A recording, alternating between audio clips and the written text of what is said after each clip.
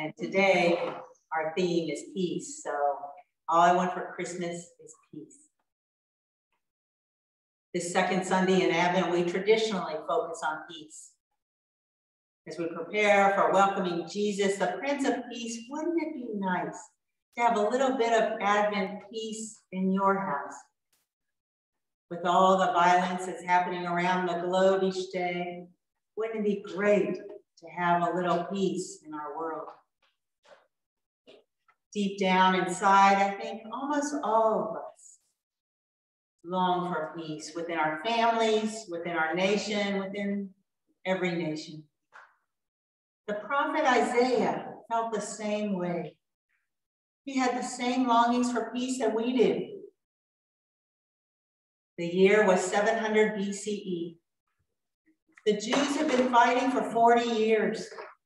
First, they fought the Assyrians, and then the Egyptians, then the Assyrians again, and then the Egyptians again. All their children had grown up with a spear in one hand and a sword in the other. From the time a child was 3 years old, they were training for war. Just like in parts of our world these days. Can you imagine being a child these days in Palestine or in regions of Nigeria that Boko Haram has taken over? The prophet Isaiah was tired of 4 decades of killing. He was tired of children being trained for war. He was tired of mothers and fathers and sons and daughters fighting with each other. He longed for peace because just like we do, he lived in a world at war. Isaiah had read the book of Genesis, and he knew that when humans were created by God, it wasn't God's intention for us to hurt each other. It wasn't God's intention for parents and children, police and protesters, Arabs and Israelis, Muslims and Christians to be at war with each other. We were made for peace. Isaiah longed for peace, and he dreamed of peace, and he wrote down some of his beautiful dreams, which are some of the most memorable words in Scripture. They will hammer their swords into plowshares and their spears into pruning hooks. Nation will not lift up sword against nation, neither will they learn war anymore. Isaiah had visions of peace, and he wrote about peace, but for another 700 years, the people continued to fight with each other until the Prince of Peace came. But even after Jesus came, the fighting continued.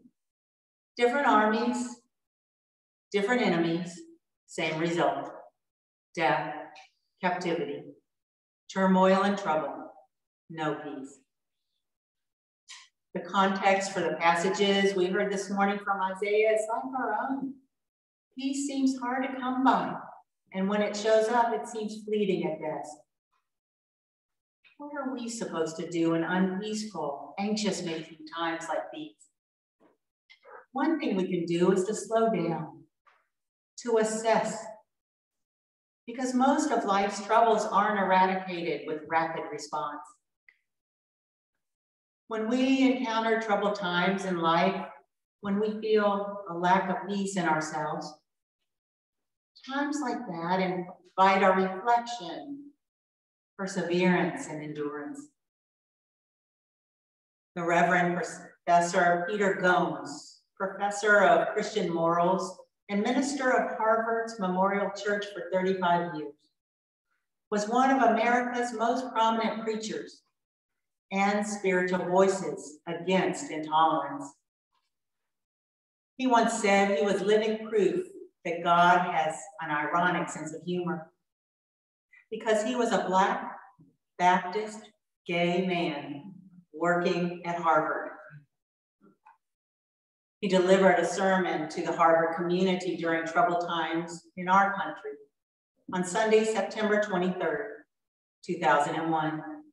2 weeks after 9/11.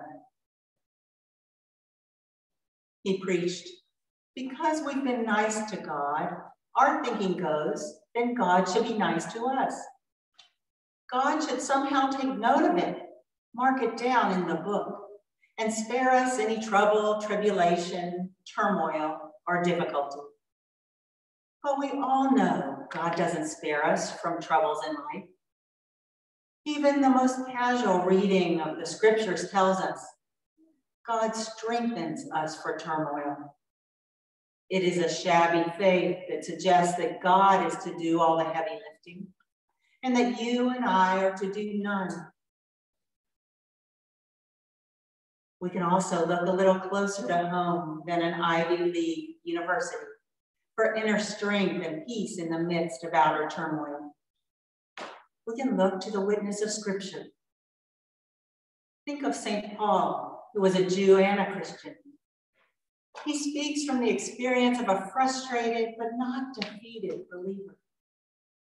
He doesn't write how to be leaders and win, motivational seminar sort of stuff that you can buy online. No, Paul writes out of failure and frustration and conflict, but never out of despair. If we want to read something useful during trying times like these, read Paul's letters in Scripture. Read them to understand that we aren't the first people in the world ever to face a world sorely lacking in peace, a world filled with sorrow and frustration and terror. In Paul's letters, we find a record of coping that isn't just coping, but overcoming. So if you're feeling overwhelmed by what's going on around you, but don't want to get drowned by the despair that surrounds us, go back to the one Paul writes about, the one who fulfills Isaiah's prophecy, the Prince of Peace. Only the love of Jesus Christ can save us and our world. Only the love of Jesus can bring us lasting peace. How will you manage when trouble comes? How will you cope with frustration and fear, anxiety and failure? Those are no longer abstract, theoretical questions in our world today.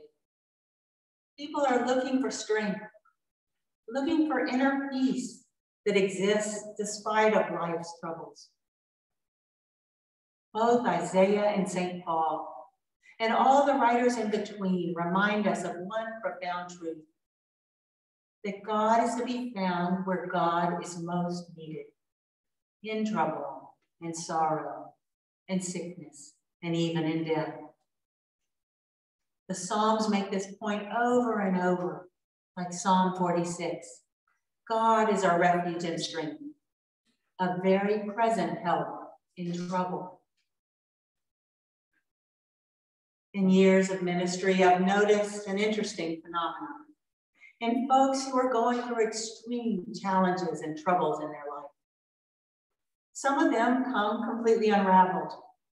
Others manage to cope. But there's another group who seems to have an amazing peace in the midst of whatever it is they're going through. How can that be? It's not that their life situation doesn't matter, or that they've become completely unhinged in their despair. That's not it. Their life matters a lot. They care deeply about their relationships, their work. They've tapped into what Paul is talking about when he wrote to the church in Philippi. And the peace of God, which surpasses all understanding, will guard your hearts and minds in Christ Jesus. That's not peace in the absence of trouble. In the very middle of them, peace shows up and hangs around. They seem to be able to push through the worry and anxiety and lean into trust and faith. Time and time again, we see Jesus working with our anxiety, our fears, our worry, with the fragility of our humanity. Do you know that the first word that Jesus spoke when he visited the disciples in that locked upper room after the resurrection, when they were scared silly, afraid that they'd be the next ones to get it? Jesus showed up and said, peace. Peace be with you. He invited them to trust him and to take his peace for their own. We're also invited to let go of something that's toxic and harmful, that anxiety, that fear, and take on something else, God's peace. To let go of the worry and take on faith and trust in the love of God. When Jesus was getting ready to leave the disciples, he talked about peace again. He said, "Peace I leave with you, my peace I give to you. I do not give to you as the world gives. Do not let your hearts be troubled, neither let them be afraid." Inner peace like that can only be given to us by Christ. The world can't offer us anything like that, not anything that lasts anyway. That kind of peace is Christ's gift to us, to any of us, to all of us. Freedom from fear and worry, that clutching anxiety that causes us to lose our breath. Jesus offers to exchange that for deep security of knowing that we're loved by God, that God is with us no matter what, that God has our backs every moment of our lives, in sickness and in health, in joy and in sorrow, in bad times and good ones. There's an invitation there for us to let Christ's peace rule in our hearts.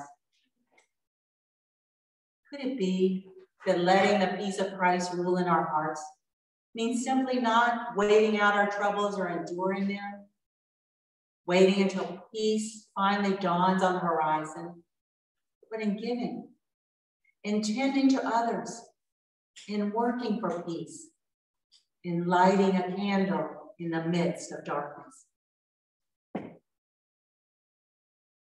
As I prayed for the families affected by the horrible school shooting in Michigan last Tuesday, I remembered a YouTube video that I'd seen of a father's uplifting talk with his 6-year-old son at the Paris Vigil for Victims in November 2015. It was an interview by a Paris newspaper reporter where people were laying flowers and lighting candles to honor the 129 people killed in terrorist attacks. In the video, the reporter asked preschooler Brandon Lee if he understood what had happened.